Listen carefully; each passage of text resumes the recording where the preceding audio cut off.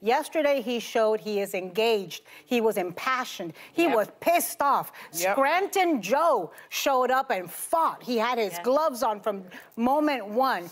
He was knowledgeable about policy. He turned the immigration issue, which I agree with you is the most difficult issue he's facing, and he turned it into one of the most strongest moments of that speech.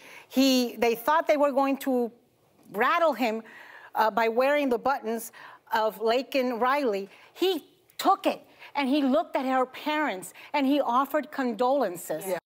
He got her name wrong, you cucking funt.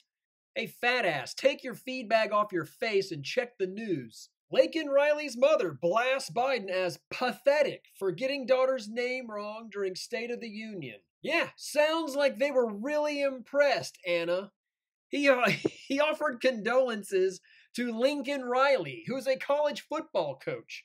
Now, maybe Lincoln Riley was also murdered by an illegal immigrant because, according to Joe Biden, thousands of people are killed by illegals. But I don't think that's who he was talking about. So Joe Biden got her name wrong, then said illegal, which pissed off the Hamas wing of the Democrat Party.